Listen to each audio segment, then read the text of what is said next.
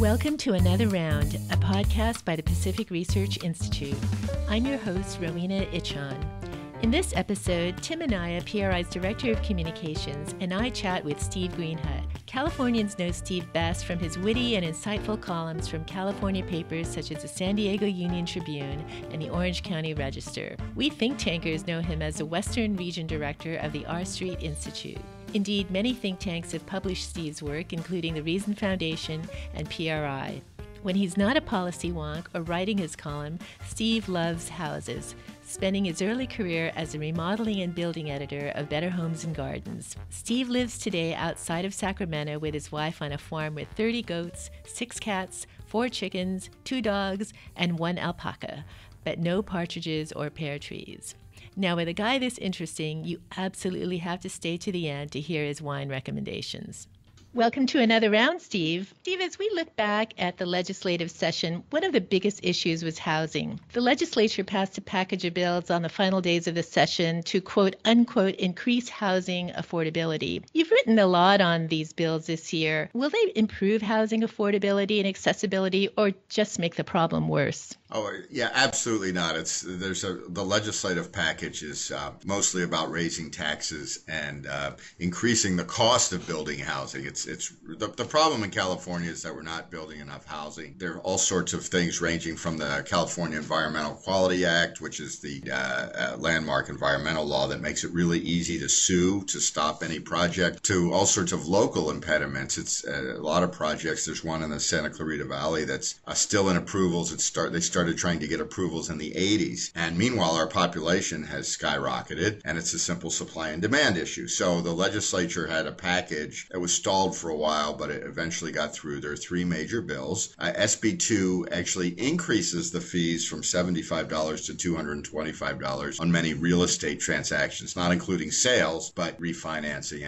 all sorts of things like that. So we're just adding costs to doing real estate transactions, and then the money goes to a fund that'll pay for government subsidized low-income, high-density housing. SB 3 would place before voters on the November ballot a $3 billion bond, which is, of course, comes out of the state general fund, will create pressure for new taxes. That, again, is for government subsidies. So the state legislature seems to think that the way you solve the housing problem is by creating more government programs. The only one that has a shred of goodness to it is SB 35. Essentially, it streamlines the approval process for many high-density affordable housing projects, but in return, the union's got prevailing wage, which is the union-generated wage rate. So that could increase the cost of building those projects. So it's easier to approve them, but it'll be more costly to build them. So that's, at the very least, one would say none of this is going to do anything about California's housing crisis. And there are other bills, like one that promotes inclusionary zoning for rental properties, which means a developer has to include below market rates in addition to their market rate ones. So the people who get the below market rates essentially win a lottery, and then the prices go up for all the market rates. So that actually makes the problem worse by increasing the cost of rental housing. So that's how the legislature decided to deal with it. If they learned something about markets and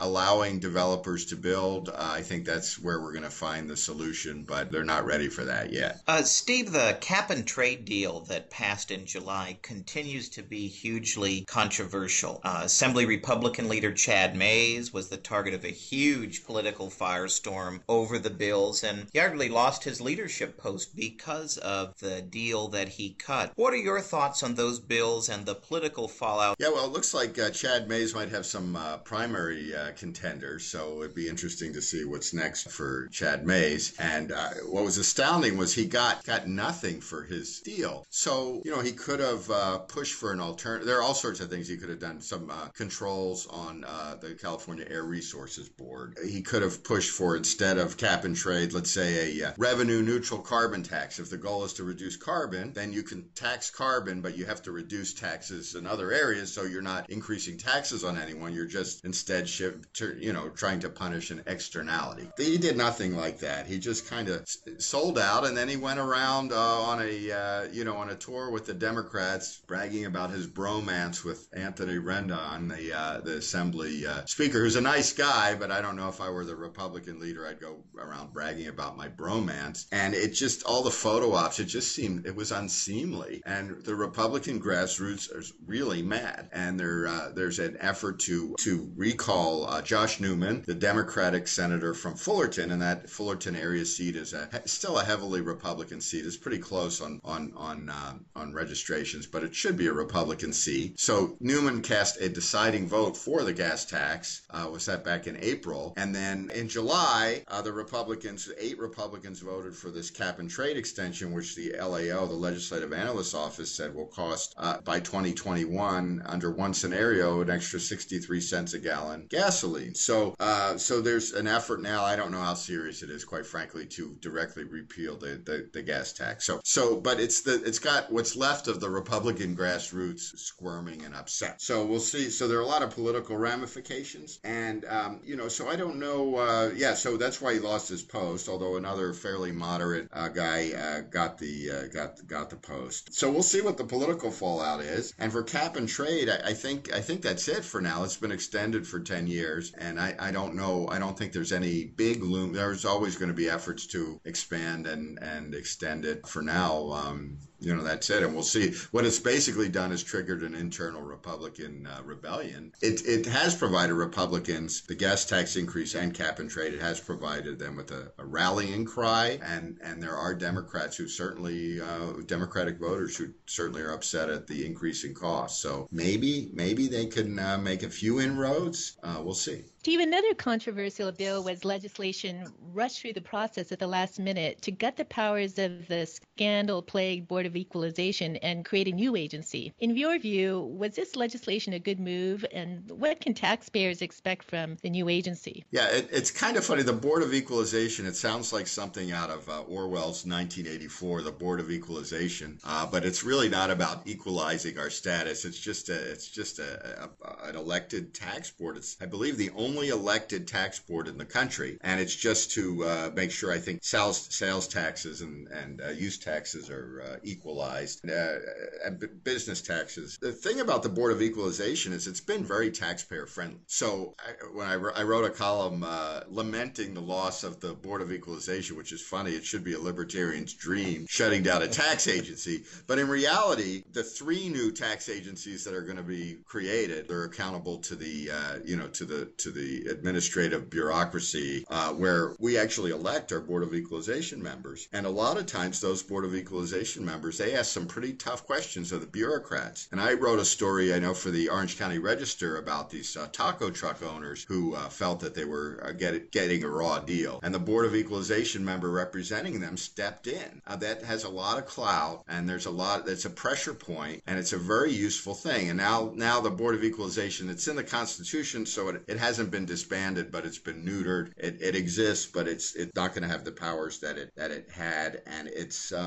not good for taxpayers. It's weird as it is to say. You're better off with a tax board that has an elected official who's concerned about getting reelected than to just have bureaucrats run the show. So this session was the first one under Proposition 54, which does something that journalists and political observers have been clamoring for a long time, to have more transparency by having all legislation sit in print for public review for at least 72 hours before the final vote is taken. And of course, the legislative leaders tried to game the system and finagle around those requirements. So now that we've seen one session with Prop 54, what's your view? Do you think it has increased transparency? Do you think more needs to be done to increase legislative transparency? Well, it has shown the degree to which legislators can be craven and try to get around the clear will of the people. That proposition, it was a really important one, because typically at the end of the session we'd have these gut and amend bills where substantive policy would be inserted into the bill, and then nobody had any time to see what was happening before it was voted on, and before you know it was on the governor's desk, and everyone's saying, hey, look what's in there. So it's very important, just 72 hours. Of course, the legislature's still going to game the system any way they can.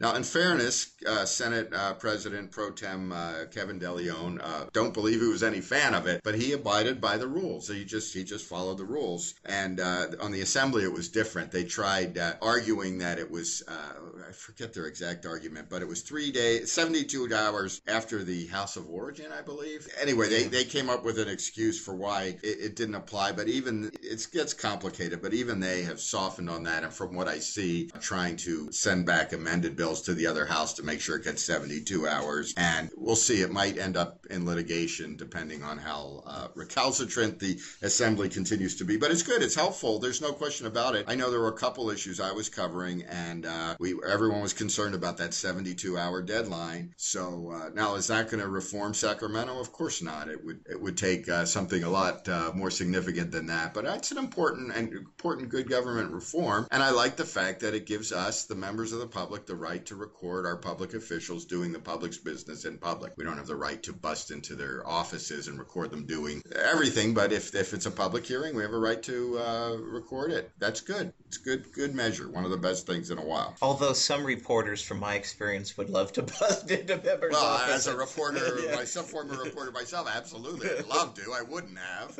And I don't know any that would have. Well, maybe. I can think of a couple that would have liked to, anyway.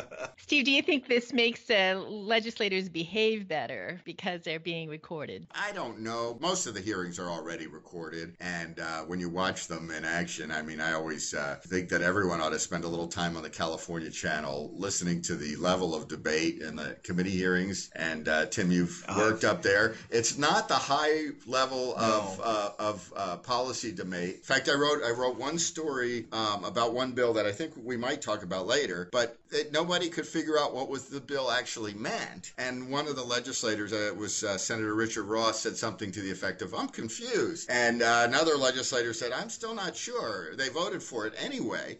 But so it's not, it's not the Lincoln Douglas debate or anything that goes on in there. So I don't think so, but I like the fact that we have an affirmative constitutional right to record these people. And I think you're right. Every Californian should spend at least a day or two watching what goes on in their government. I think they would be shocked by some of these hearings and and Prop 54, I think, was definitely a step in the right direction, but how even when they do know what's in the bill, they don't really know what they're debating. And they'll vote for it. And they'll vote for it anyway. Well, remember those Scared Straight programs where at-risk youth would be taken to prisons or jails to be scared straight from a life of crime? Well, every voter should be scared straight about voting, right? They ought to see the legislature in action, and maybe they'll pay a little more attention to whom they vote for. And the last night of session, because that's where all the games happen. It's not where the magic happens. It's where all the damage really is done. Oh, yeah, absolutely. So it helps, but,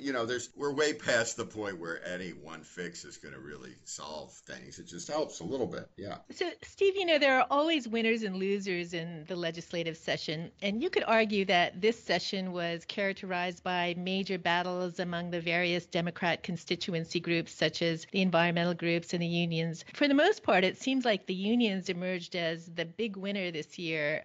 Is that your view, or do you think some other group win the prize? No, that's definitely true. I think the unions were the winners, which isn't unsurprising. I mean, they strut around like they own the place because they basically do. And here's a headline in the Sacramento Bee: Union power on display in California's just completed legislative session, and that's for sure. I mean, and the public sector unions in particular. And there was a passage of quite a few. There's a 12 weeks of unpaid family leave, but it's extended to companies with as few as 20 employers, and that's still costly, even though it's unpaid leave. And then there's the extending a communities, college districts, and school districts paid leave, paid maternity leave, pregnancy leave.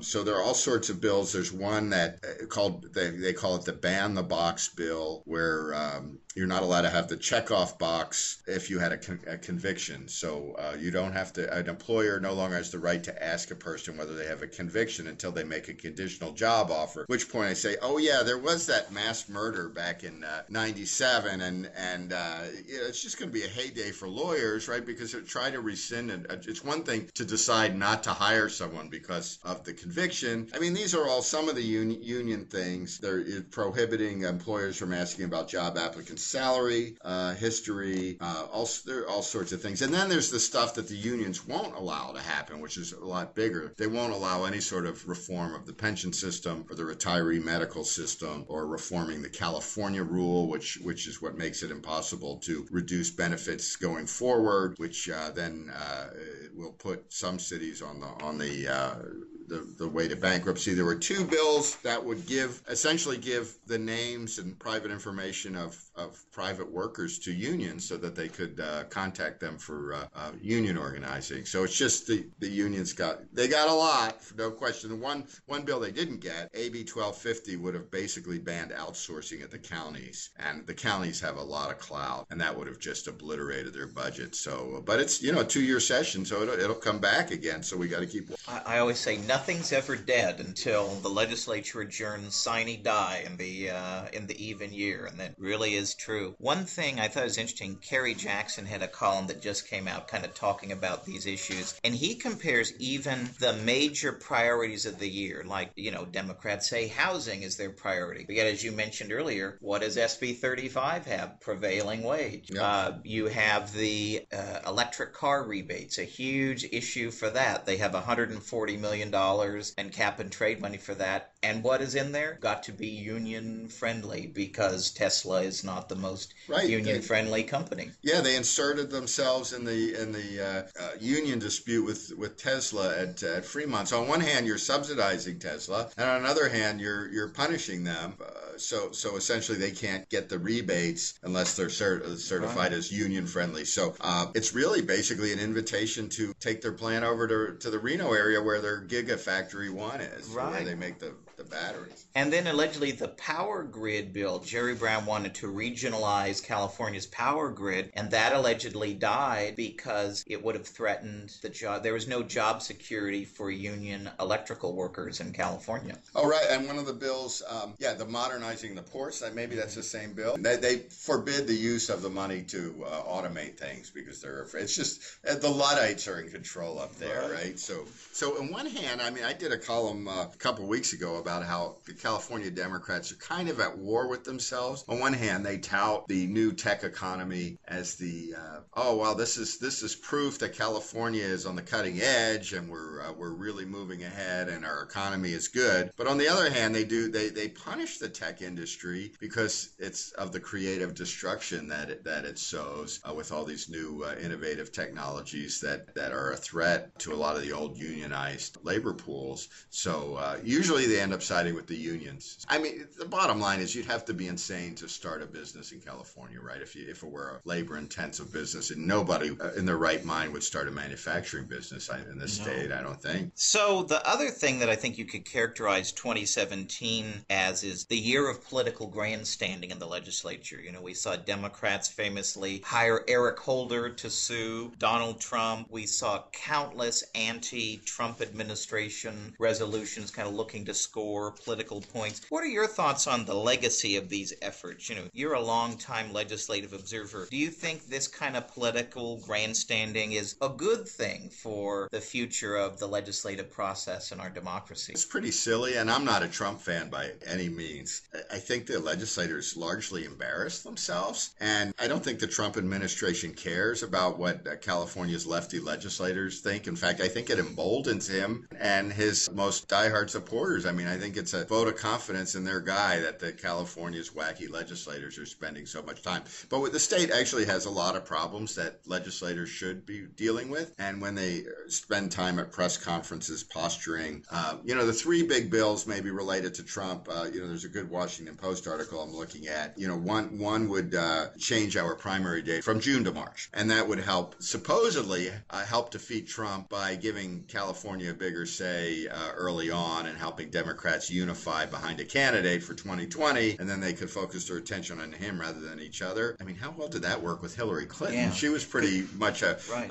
But anyway, all it's going to do is help Kamala Harris and or Eric Garcetti, the Los Angeles mayor, neither of which are, I think, candidates that could ever, they're such leftists, how would they appeal to the upper Midwestern states that pushed Trump over the line? I mean, I think a Kamala Harris or Eric Garcetti as the presidential candidate is probably a godsend to Trump. The other one, which is just in the silliness category, is basically it would require anyone who wants to compete in the presidential race on California's ballots to release 5 years of their tax returns, and obviously targeted at Trump. Yeah, there's so many ways around that. I mean, I think the Republican Party could probably just decide on its own, and the National Republican Party, to divvy up delegates differently. Right. They're not bound by the current system. But you could do a caucus, I think, or the party convention. Party could just do it. Yeah. I mean, it's silly, and it's just more childish venting of the sort. And then the third one is more substantive, sanctuary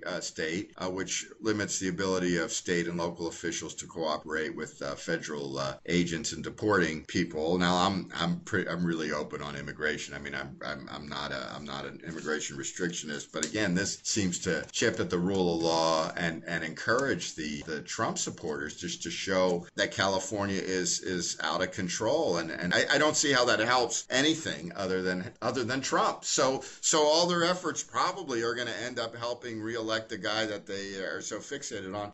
A couple leaders, even I believe Jerry Brown at one point, told them to just kind of chill out and get back to work, and I think that's what needs to happen. Just January 3rd, just get to work. There are a lot of real problems other than Trump. One of the biggest issues this year was not a bill, but a court ruling that created a big loophole with Propositions 13 and 218. The Supreme Court issued a ruling in August that seemingly makes it easier for tax increase proposals that come by way of voter initiative to be approved by a simple majority vote. Republicans introduced legislation to close its loophole, but the issue wasn't resolved before the end of the session. What do you think is the impact of this ruling? Will Republicans be successful in closing this loophole next year or sometime down the road? No, Republicans, I can't imagine them being successful at anything here. No, that's going to be settled. It's going to be hard to see. I don't know how it's going to be settled. I mean, it was the state Supreme Court decision. The two dissenting justices, as I recall, were Brown appointees. Yes.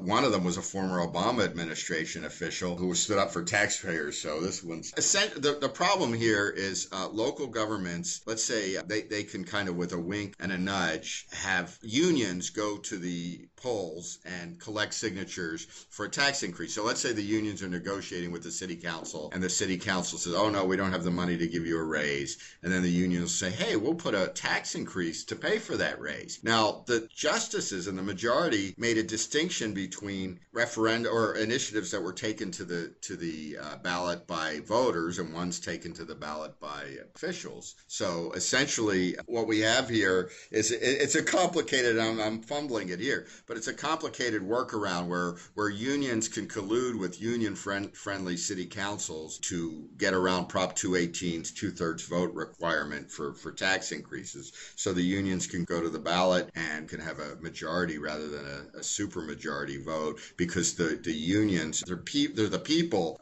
gathering the initiative signatures rather than the city council doing it. And then the justices said that's not bound by Prop 218. So bottom line is it's going to be a big problem. I'm not sure what the strategy is now. I haven't interviewed the folks who had been fighting this in court, and I think there are actually other legal strategies, even though it was a state Supreme Court decision. But I don't imagine anything that the legislature, that Republicans would propose in the legislature, would have a chance of passing if it's about restricting taxes. Every year there's a bill that seems to kind of sneak under the radar that's critically important, but it goes either unreported or underreported. So in your view, what's one bill from 2017 that everybody should be talking about but isn't? Yeah, I think of AB 1513, which deals with private in-home care services. So let's say I'm a private employee working for you, a private employer, being hired by a private individual who, let's say, wants some help with their elderly or sick or disabled family member.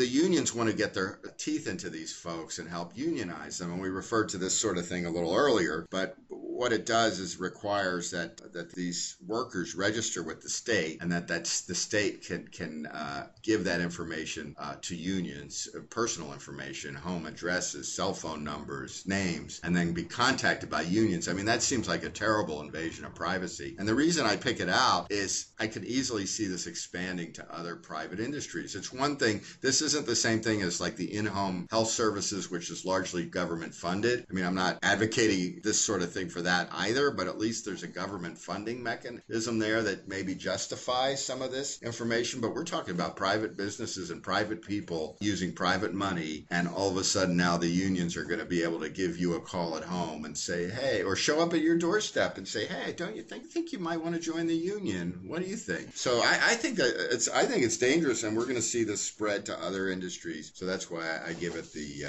the kind of scary but unheard of award. Steve, there's always unfinished business at the end of a first year of a 2-year legislative session. Looking ahead, what do you think is the biggest piece of unfinished business from 2017 that will be on the agenda for lawmakers in 2018? Yeah, I think bail reform, SB 10, Senate Bill 10 by Bob Hertzberg, that's become a big issue here. And some of the criminal justice reforms had been gaining steam, but most of them just petered out. But this one is, it's just like a nationwide movement to reform bail. And the problem, I think, with the bail system as it is now is that if a person is in jail and has been accused but not convicted of a crime, and they don't have any money, they can't get out, or their family doesn't have any money to post the bond, and that makes them more likely to cop a plea. John and Linda Arnold Foundation, they did a study showing that the conviction rate is much higher for people without money because they cop a plea so that they can get home and pay rent, keep their kids out of the clutches of Child Protective Services. Conservatives worry that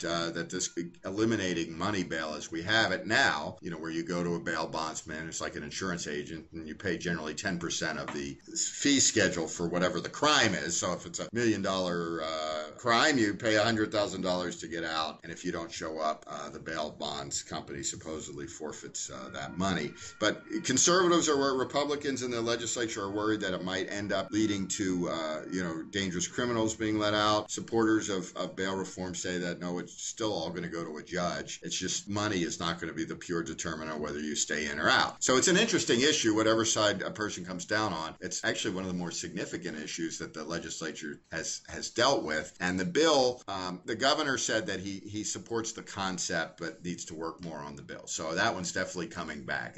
That just kind of stalled out. We're in a 2-year session, so you'll be seeing that issue front and center as we get back. So every year we know the legislative session always has the silly and the absurd. And one bill that you wrote about, and I've written about it too, that I think is crazy, is this bill targeting Blue Apron and home meal delivery services. Talk about this bill and why you think that's a silly idea, and any other silly bills that we should be focused on from this session. Oh yeah, well, Blue Apron, it's a pretty cool company and based in Richmond. I think their headquarters are in New York, but they have a facility in Richmond with 1,250 people, Richmond, California. And essentially they packet uncooked foods. They take meats that have been sealed, though they come from the butcher all sealed, and they put in some produce. I've never gotten one of them. I don't mind grocery shopping, but it's for people who like to cook but don't want to grocery shop, right? I've tried it. It's a fun thing. Yeah. You try things you might not necessarily normally make. You get to keep the recipes, and it's a fun little thing, but it's not for everybody, especially if you have to cook for a big family. For 1 or 2 people, it works. Yeah, my daughter in San Francisco gets it, and she enjoys it. She experiments. So it's a cool idea, business model. It's the kind of thing California officials ought to be celebrating, right? Because they use locally grown, Northern California, sustainable, blah, blah, blah. It's healthy food. Farm to fork. Yeah, farm to fork. It's healthy, right? Isn't it better for people to cook their meal than go to a fast food restaurant? Except that the unions, again, it's here we see a common theme, want to force the people who put the stuff in the box, the workers at the warehouse. So the other thing is they're fixing up an old warehouse area of a hard-pressed city. They want to force them to get a food handler card. card. Now, a food handler card doesn't sound like a big deal. Person spends, I don't know what it is, $10. You learn how to handle food. It's just one of these state regulations. But the fact is that then allows the unions to get their hands on the information. And Blue Apron already follows much higher regulatory standards as a food processing company. So this is why it's so silly. Now, all the supporters of this bill kept pointing to Blue Apron and Blue Apron and Blue Apron. When you look at the official legislative argument for it from the committee, they why is this bill needed? Blue Apron, those are the first words. It doesn't apply to Blue Apron at the hearing because Blue Apron's already certified as a food processor, and this apparently only applies to food handling companies that aren't already regulated as. So this is the one I talked about earlier, where nobody really knew in the hearing, in the Senate hearing, who does it apply to, and the senators were unclear, and the sponsor, who's from Richmond, he ought to be advocating for the local homegrown business. He gave a really convoluted answer. So anyway, it's just the fact that they're so desirous of regulating on behalf of the unions that they'll regulate even when they don't even know what it is they're actually regulating. So I think that's a good one. There's the one also on a good one as a good silly example of a bill. The non-binary on the license. So I don't care about those things. What's the difference? You now pick male or female. Now you could pick non-binary, but the advocates for it championed it as like some big civil rights thing. It just seems like something the Department of Motor Vehicles ought to be able to do without any fanfare, right? You have another category. Who the heck cares? But it's just this fixation on hot button social issues rather than fixing the problems that really confront the state. And I would argue, too, it's a fixation on headline grabbing. Yeah. We read something in the paper, let's rush to have a bill on that. Yeah, that's right. I call it legislating by anecdote. Yes.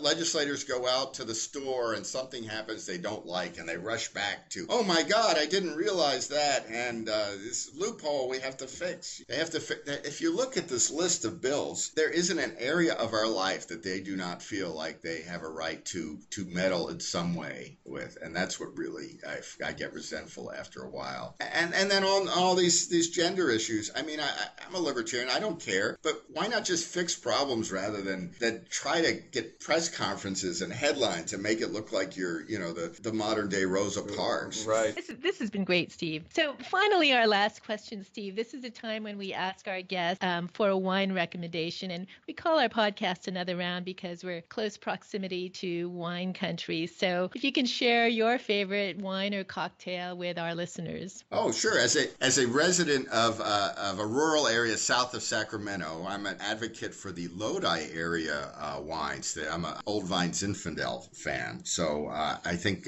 Oak Ridge Winery, just east of downtown Lodi, has wonderful Zinfandels. Moss Rocks, Mossroxx is my favorite, kind of smoky. M2 Winery in north of Lodi makes some really delicious Zinfandels. And then I also put in a pitch for the California Shenandoah Valley over near Plymouth. As you get in the foothills, there are some really lovely wineries. They have wider variety. There's Zinfandels and some others, but I like to go to Dobra Zemlja, which is a big, bold. They're Croatian, the owners, and it's big, bold Croatian Zinfandel. So anyway, I'm no wine expert, but that's what I like.